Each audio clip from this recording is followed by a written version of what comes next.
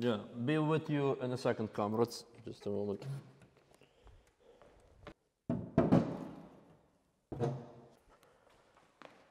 Okay. Hello, comrades. My name is Boris, and my guest for today could have been Napoleon, but he's too busy checking out cars at Boris Motor Show. Wait, I think that's the wrong Napoleon. I think the Napoleon I'm talking about is already dead like for a couple of 100 years. But doesn't matter. My name is Boris, and welcome to Crapitalism Weekly.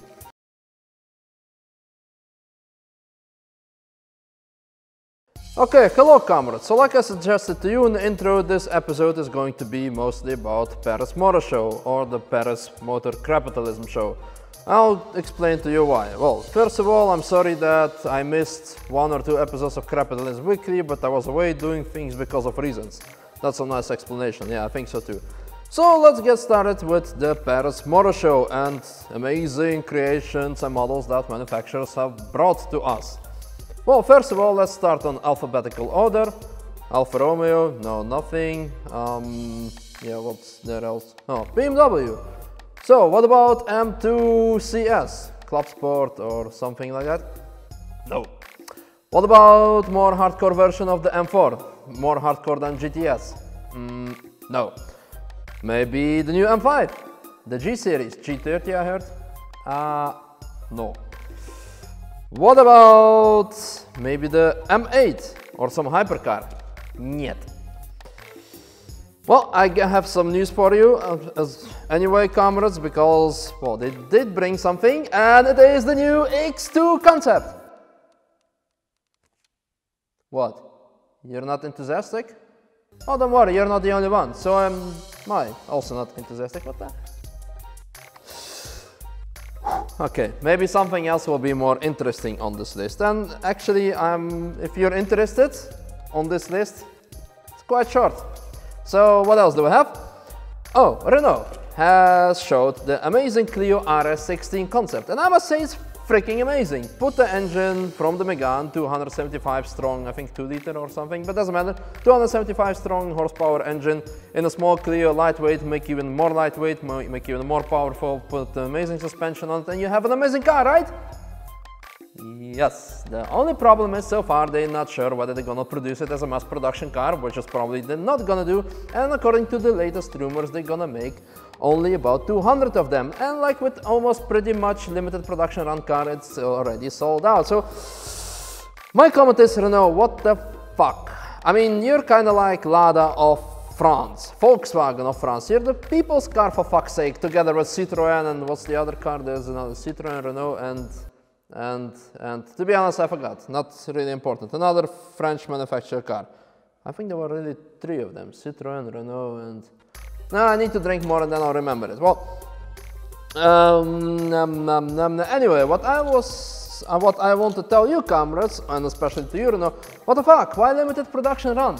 Clio, especially Clio, has to be like a really people's car. Everyone needs to buy it. Right now, what we're gonna have is like it's going to be a freaking garage queen, and all those crapitalists buying them and having them in their underground garage, like we are now here, and inviting cameras over for parties. Hey, look what I have in my garage. Yeah, but it's a track car. You're gonna laugh at. No.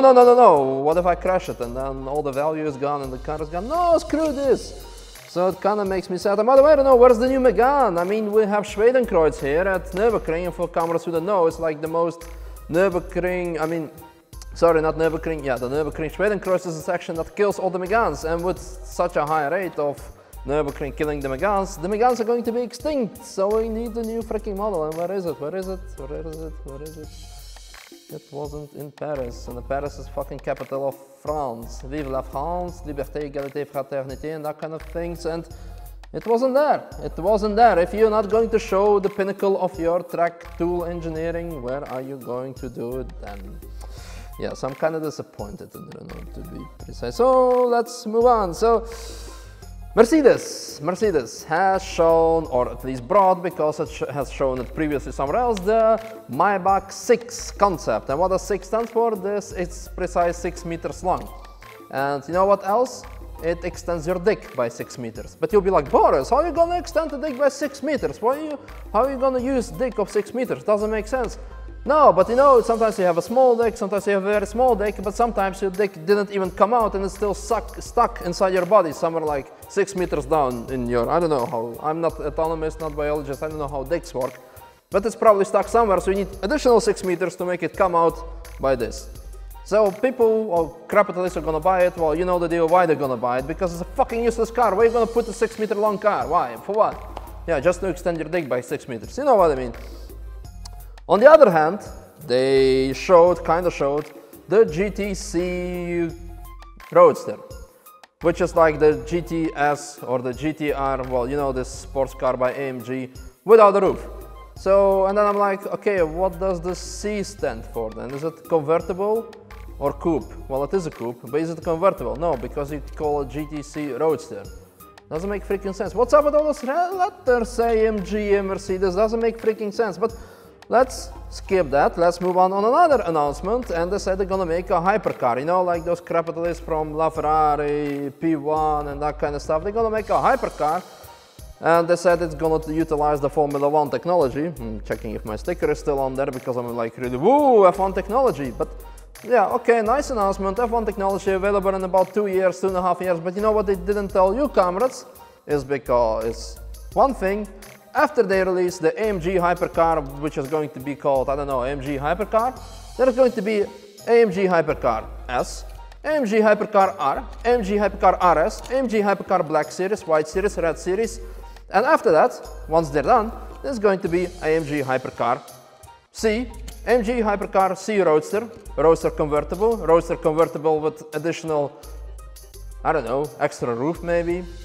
And this, you get my point. It's a freaking point of capitalism. And that brings us to the final thing of the Paris Motor Show, is that what you probably want to hear from me, my take on all those ultimate capitalism piece of shits that they had there. And that's, to be precise, Lamborghini Centenario convertible. Well, to be honest, I don't even want to talk to you about this because it's a freaking bullshit. I mean, Centenario is for comrades, sorry, it's not for comrades, it's for fucking capitalists who are too lazy to buy a casual Aventador, go to Mansory or Nimrod with it and make it an ugly piece of shit which is way too overpriced, and they're not gonna drive it because they cannot drive for shit anyway.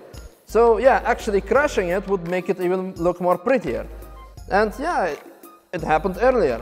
Have you seen the Veneno? Yeah, of course, probably on some Arab's Instagram page or something, but have you seen the casual Centenario in the wild? No, I haven't. Never in the wild, not on the internets, not on the interwebs, but it's going to be a convertible. Well, the next point, LaFerrari convertible. Oh no, I should say LaFerrari Aperta. I'm like, what? You know what Aperta means? It means open. So they just created some fancy Italian word saying Aperta. So all the capitalists who have no fucking idea, they're just gonna say, oh no, it's not a convertible, it's a Ferrari Aperta. Open, open. But what if you close down the roof? Does it become closed? You need to call it suddenly chiusa or something like that? Well, excuse my Italian, I'm not like professional Italian speaker. You know what, in the past they had like Ferrari Testarossa, which is one of my most favorite models. You know, from Miami Vice, when you look at this car, it suddenly wants you to go and take a loan in the bank for like 1 million, spending 100,000 on that car and 900,000 on cocaine and hookers, and then be like really Miami Vice kind of guy. But yeah, Testarossa, nice name, right? You know what they should call this LaFerrari Aperta? Testavuola, which just means like empty head, because this is going to be exactly the product that all the capitalists gonna buy with empty heads. Testavuola, because you know what I mean. And yeah, you know what also my point is? Just create one fucking hypercar and that's it. Like look at Porsche, they had a Carrera GT, just Carrera GT, it was convertible already. They have 918 Spider now. It's called 918 Spider, then make 918 and then after that 918 Spider. You just buy a fucking 918 Spider and that's it. You want to take a roof off, fine. You don't want to take a roof off, also fine. But yeah, well okay, they had the Weissach package or just a casual one, which also didn't really make sense. Just make one freaking car for everyone, for people like Lada does. Or Renault used to do. Moment of silence for Renault, please, because, you know. Well, yeah, Nissan, we have Nissan here, and guess what? They have the new GTR. No. Maybe the new Z body, like 350, 370Z? No. Maybe the new S chassis to make like S16 after S15, the amazing drift car? No. They have the new Micra. Micra. Woo. Woo. You hear all those excitement? You know why? Because no old people from 60 plus are watching this show. Only young and hip people. And they're not excited. And the only old people who are excited are probably already dead or watching some boring series or Telcel program. So, yep, Nissan, you used to be a cool brand, but luckily there are some still cool brands from the land of, or the country, or the region of the rising sun. And it's Honda. Honda, you have totally won your game. I mean, yeah, we always make fun of you, all those VTEC cameras. I know, but it's fun, you know, they make us laugh, so it's a good thing. But you actually did something good, and you know what I'm talking about, which is the new Civic Type R. And although I'm not sure, well, first of all, it's a concept, okay? But knowing Honda, this concept is gonna look pretty much the same, well, the actual version gonna look the same as of this concept. The only thing what I'm not sure of is what's up with the three tailpipes, exhaust pipes. You want to look like a Ferrari? I mean, even a Ferrari ditched them, you know? Not sure if you can see it, but this 488 here behind me has only 2 exhausts instead of the 3 mid exhausts they had on a 458, so it's kind of not cool anymore. Please don't do that, do something else. Other than that, I'm pretty sure they're gonna they said they're gonna show the actual version in Geneva, and in 2015, didn't announce anything, they just showed the current Type R version and said, hey, we have the new record on the Nürburgring. And I'm pretty sure it's gonna happen pretty much the same, and I hope that will motivate the previous mentioned Renault Extra to create a new fucking Megane, because we need the Megane, we need new ring tools, I need Megane, I want to buy one. Yeah, I probably shouldn't say too much out loud, but I would really consider buying it if it's gonna be as epic as the current one. And yeah, apart from Schwedenkreuz, Renault Megane 280 RS is probably one of the best front-wheel driven cars, together with Seat Leon and so on, but I'm kind of dazzling off. So yeah, Civic Type R, Honda, you did an amazing job. The only thing what I kind of still don't understand, why you're gonna still make it a front-wheel drive car. Why don't you follow Ford, like they did with the RS and having the all-wheel drive car, you know, it's gonna be amazing. Of course, it's more harder to have an all-wheel drive functional car and so on, and having a front-wheel driven car and heritage, that kind of stuff. Well, you get what I mean, so just my 2 cents. What else? Okay, that's it for, not for Crapitalism Weekly, but Paris Motor Show kind of shit. We also have Tesla GT. And GT, that stands for Electrical GT, and they're gonna race with it, Teslas. Yeah, they announced it. And, well, there are like 2 parts of the story, okay? So first of all, I'm really excited that electrifying brand as Tesla, you see what I did there? Electrifying, electrocutating, no, is that like a word? Probably not, I don't care. Well, it's kind of cool they're gonna race it, but is there also going to be autopilot function? Nah. But you know what really the fucking saddest part of this whole thing? You could have made something freaking amazing, and you're probably going to do in terms of championship and so on, but a promotional video to it. Well, have a look yourself if you see it, if you don't want to see what I mean.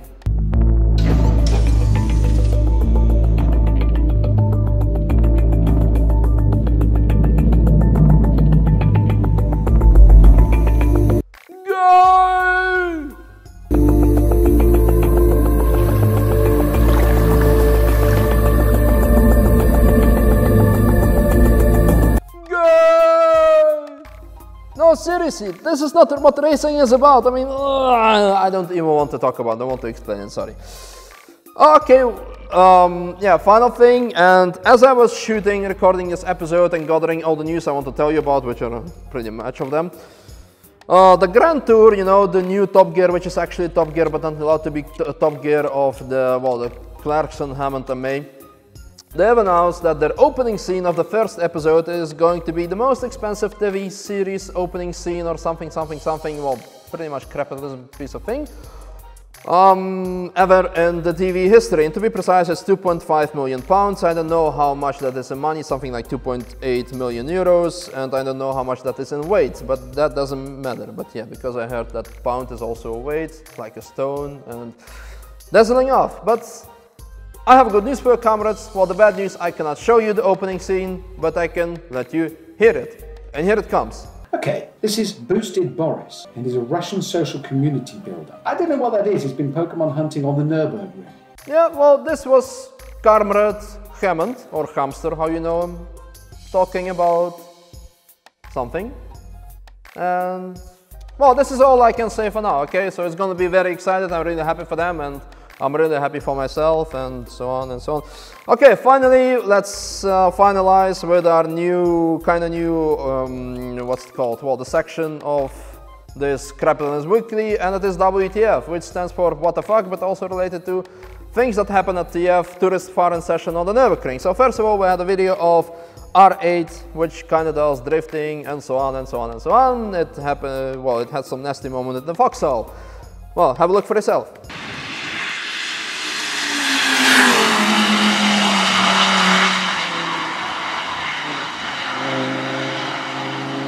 The problem that I have with it, comrades, is that a lot of comrades in the comment section and everything say, woohoo, Audi Quattro system is fucking amazing, blah, blah, blah, blah, blah. Well, the problem is if we would gonna have to thank Audi or this R8 for saving this actual car, and we're gonna have to thank the Quattro, then that means that car needs to be driven, or actually the accelerator needs to be applied. The problem is we see brake lights.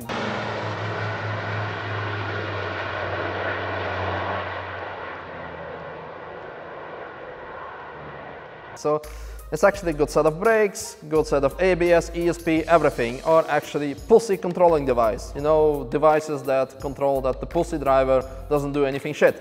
So sorry, no respect for Quattro here. And I'm pretty sure you're thinking like, actually it's amazing that the car had a safe maneuver, but would rather see some crash videos. And this is what happens when someone cannot drift on the Nürburgring, and, well, not drift at all, and tries to show off in front of the camera or cameras or whoever, and it's going wrong.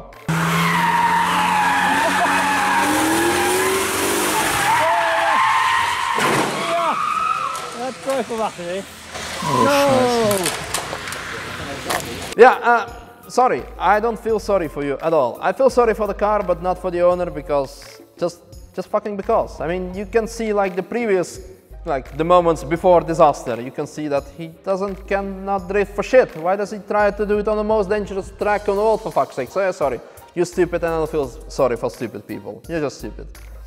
And the final piece of thing, which was actually already released like a week ago or 2 weeks ago, and I want to include it in previous Crapitalism Weekly, the one that I wanted to shot but I couldn't because I was doing some stuff like in Slovakia and everything, is this.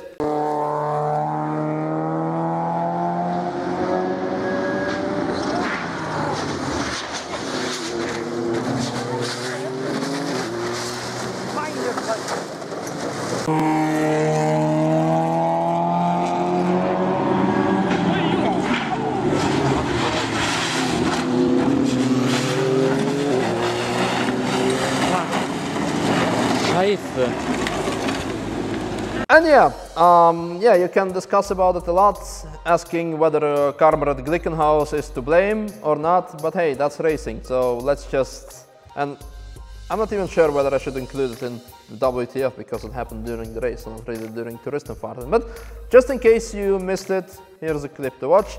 And also check out this clip where Carmrade in a Seat is chasing a McLaren P1.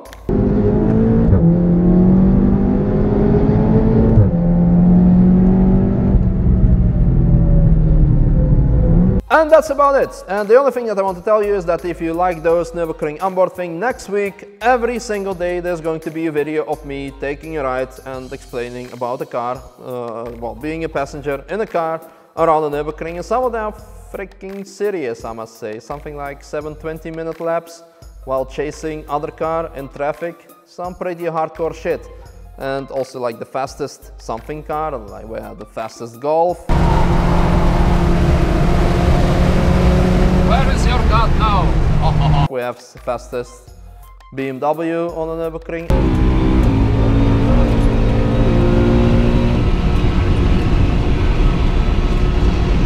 And so on and so on and so on. So it's going to be pretty excited, so I hope you like and enjoy the feature, and if you don't like, then I think you're gonna have to chill out and go drinking, not watching my channel, because there's going to be plenty of it. Well, having said that, that's it for this week, comrades, and let's see how much am I recording already. That's nice, that's nice. Good, I hope you enjoyed, and see you, at some point at the Nürburgring or something. I'm going to Spa, by the way, this Sunday. Not Spa like, you know, Spa, chilling, massage, although I really want to, but Spa, the racetrack in Belgium somewhere. Gonna drive there with GTS and the Woohoo girls. So if you want to meet us, you could probably come there on Monday or Tuesday. Gran Turismo events and so on, and yeah, that's it. I'm gonna do some stuff, other stuff. I hope you enjoyed, and if it's like your first time and you really like this shit I'm doing, then please subscribe and so on, share it with your comrades.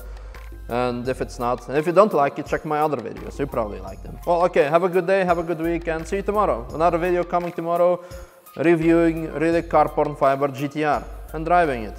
And well, just see it for yourself. See you tomorrow.